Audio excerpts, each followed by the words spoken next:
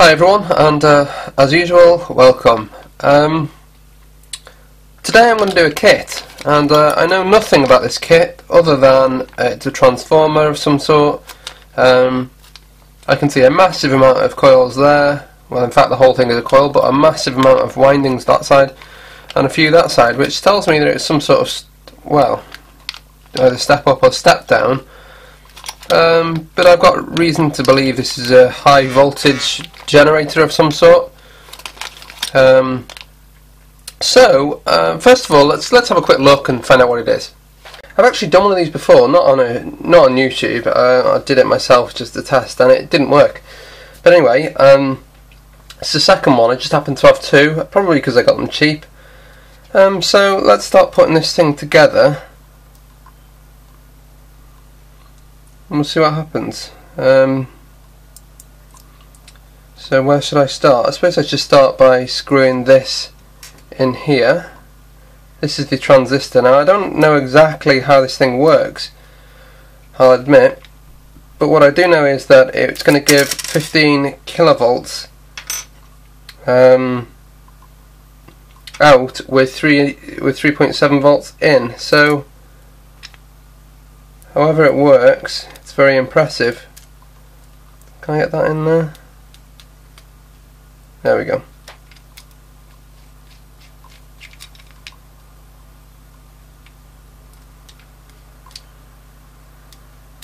Let's just tighten that up.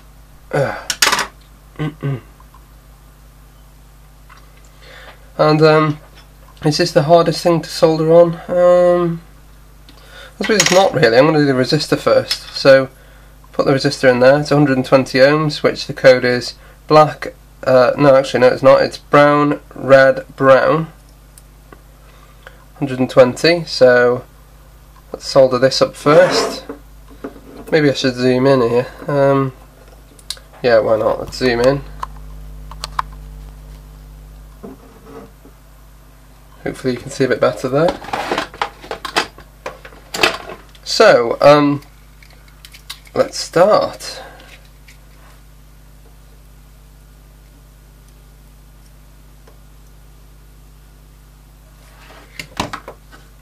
And that's the resistor in. I'll just cut these off. Which is the next hardest component? I'd say it's the diode. So the diode goes in here. Throw the diode in. And let's go for the diode. So it'd be interesting to know how this thing actually worked, and maybe I'll work that out, but I think it's probably unlikely. I'll just do a chilled out kit video here. It's actually about 11 o'clock at night right now, and I'll have to be up fairly early, but I thought I'd make the most of it and do a video. So what's the next thing? The switch, I suppose. Well, then again, this is going to be difficult. Let's go for this first. Right, now this should be enamelled copper, but I can see it's probably not enamelled there. Let me just zoom out a bit. So it's going to be the, well, which wire?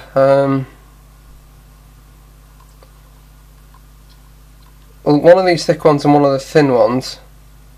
It shouldn't make any difference, I don't think. The thin one and the thick one would go in there like that.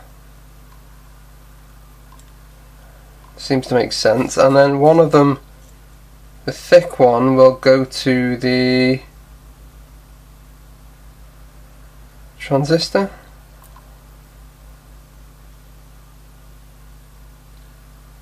So the thick one will go to the transistor. So actually, let's do it the other way around.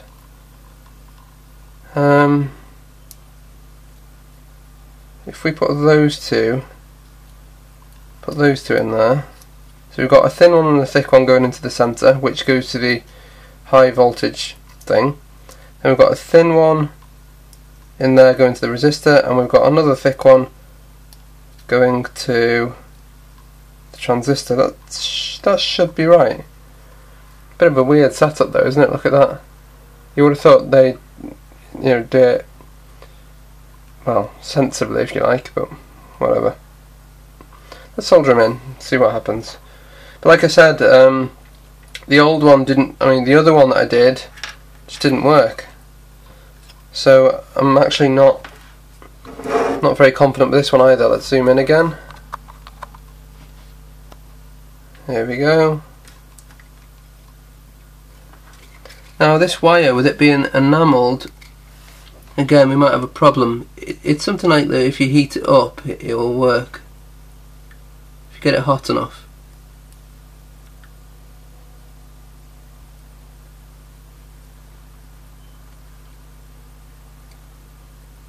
So let's heat it up first. Try now. Maybe that will work. See, this is the thing, maybe I didn't strip the enamel off the other one, maybe I should have, I don't know. It's certainly very hot. Snip these off again, I suppose. And I hope that that's right.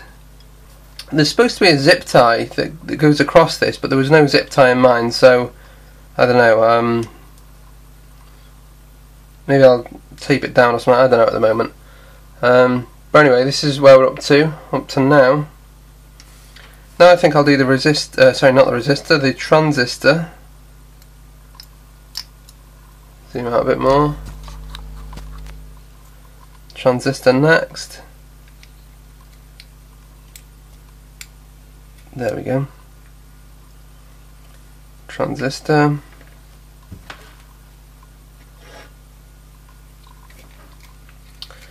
Okay, first terminal,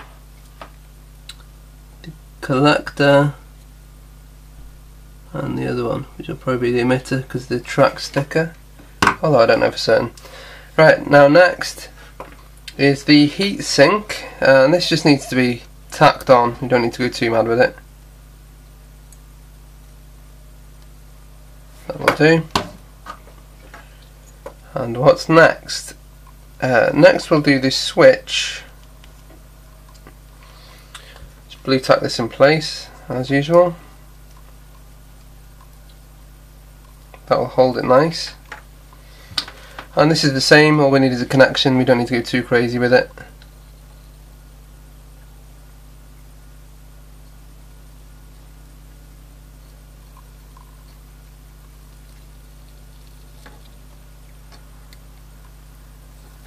Will do. Okay, and now, well, there's the switch.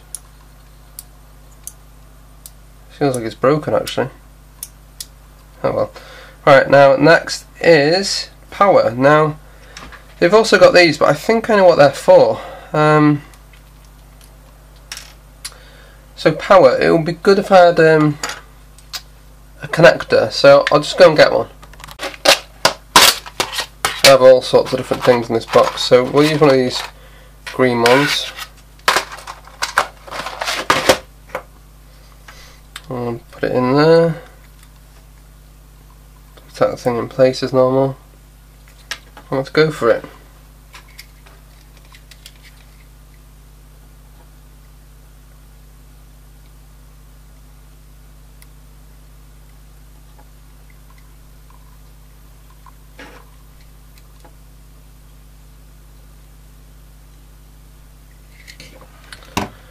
That's also in place and done. Is that everything? Looks like it, doesn't it?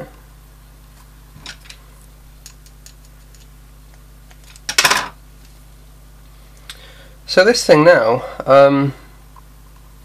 how far are you supposed to have these apart? I don't know. But what I'll do is I'll test it. So let's see what it does. Let's see how it reacts. So I've got here a lithium cell, and I've got some special ends on it that I put on.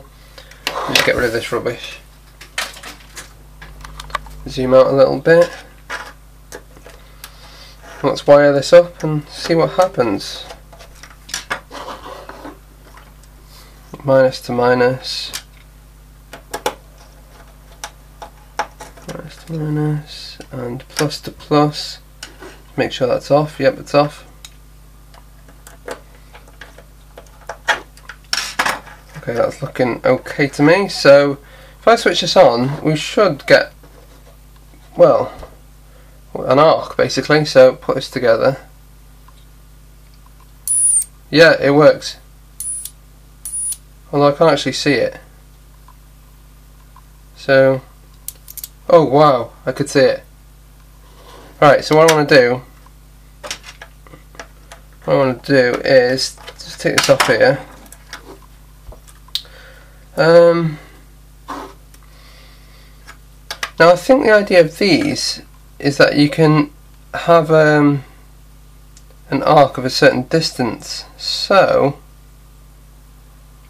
I'm going to need some heat shrink, otherwise the arc will go before the connector. So I need some heat shrink. Where's heat shrink? So I've got a piece of heat shrink, and how do I want to do this now? I'll probably put them 3 apart, so I need to break that. So we don't want those 3, we just want these 3. And I need to solder that to that and have heat shrink as well. So we need a small piece of heat shrink.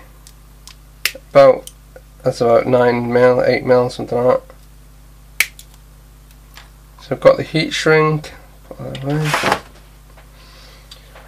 Pop these over there. The ends of this has already been tinned, so that makes it easier. Right, so let's see what happens. I'll need to pull that middle pin out as well of here. There we go, it's out. So now I've got that sort of thing. Now,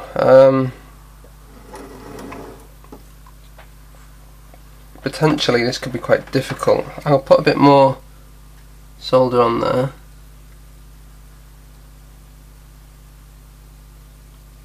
Right, it's definitely enough solder. Yeah.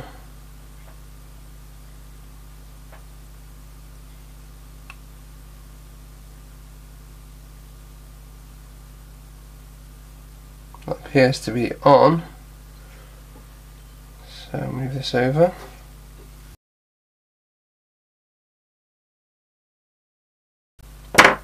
Now the other side. I don't really know how I'm going to hold this. Let's tin this as well. That will make things a lot easier. Right. Oh, look how awkward this is now. Let's put that in there. I'll zoom in a little bit for you.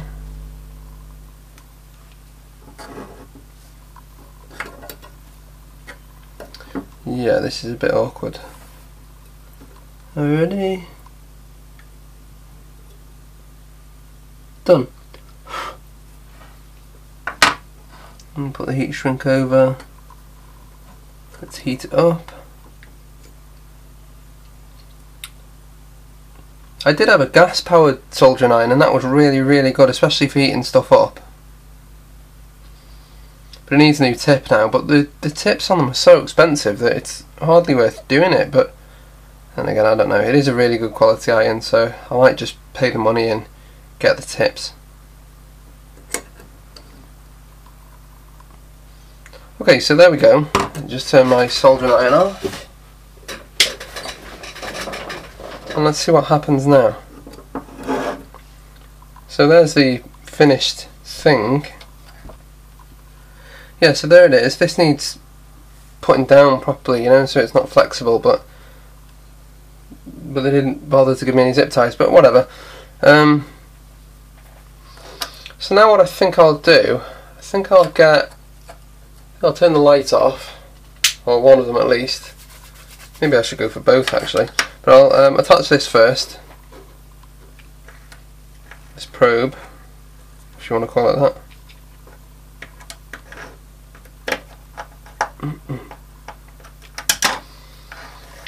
Let's see what it does. You ready? Oh wow. Wow, that's really cool. You see how the little arc flicks across? Right, I'm going to turn the light off now. Let's see if I can straighten that out a little bit as well.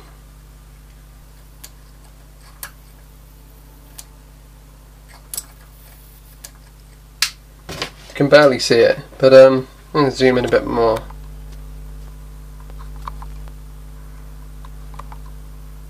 You're going to focus? There we go.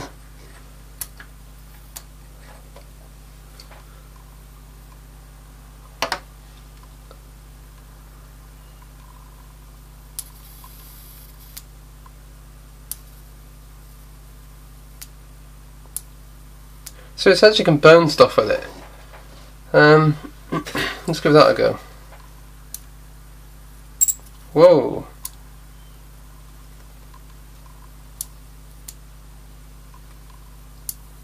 Whoa. Whoa, whoa, whoa. Whoa, you definitely can burn stuff. Let's see what it does here. Oh, right.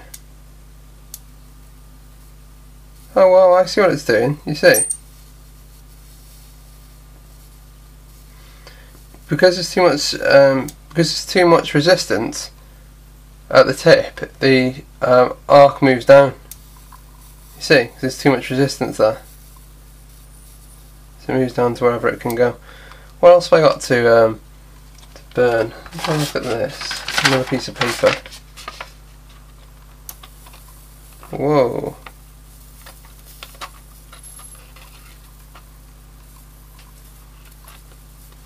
Yeah, it's very cool. Anyway, that was me messing about with a 15,000 volt. Oh, that's hot. Step up converter, and yeah, it's certainly fun. You can burn a lot of stuff, it looks like, and make a cool 15,000 volt arc, which is purple in colour, which is really cool. Yeah, so really cool project. I bought two. First one didn't work, this one does work. Yeah, just something interesting and fun to mess about with. Anyway, I hope you enjoyed the video, and thanks for watching. Bye!